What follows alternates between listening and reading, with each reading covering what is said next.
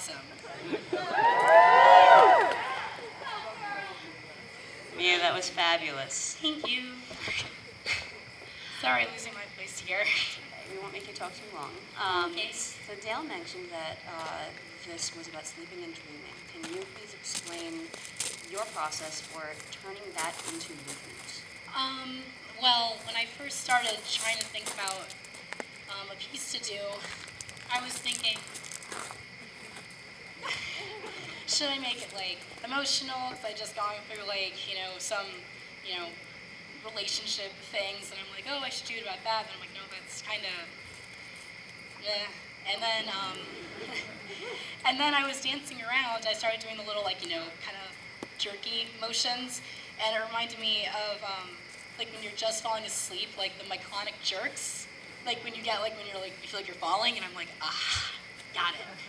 And so that's what happened. I can't see anything. This is awesome. It's okay, we're over here anyway. Okay. Over here. Hi. Hi. Jackie O style, love it.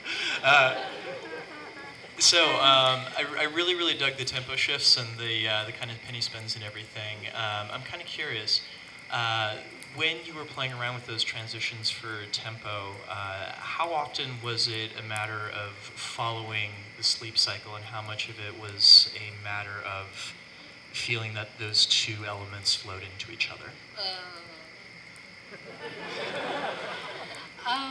You mean like two elements, like going along with the music, or just like integrating? Oh, okay, I got it. It was a little. It was like kind of like. Two steps forward. Hey. All right. It will follow me. I know it.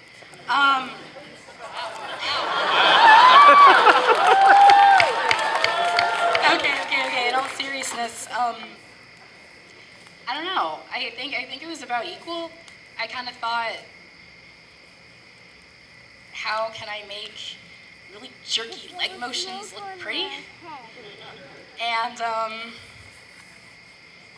was like, I have to say the whole thinking process of integrating that into the tech was about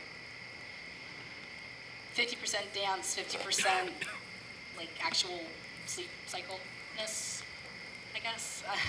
That's cool. Yay. Thanks. So just. Love you too. Sorry. So tell us a bit about the process you used to put all this together. And if there was anything, halfway through or 2/3 of the way through, you're like, man, I wish I knew this, when we first started. Picking the song was the hardest freaking part of this whole thing, I kind of found. I went through this.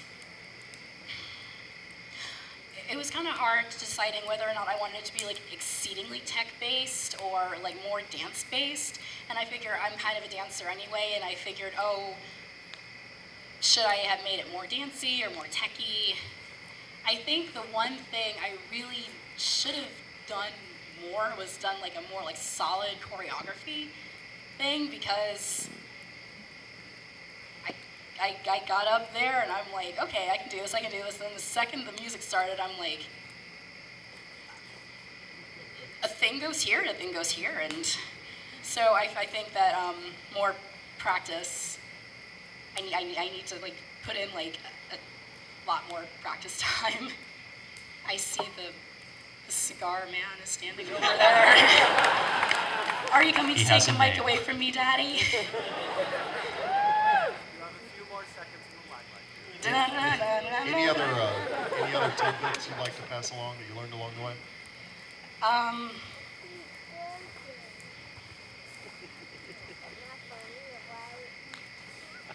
Just go with it.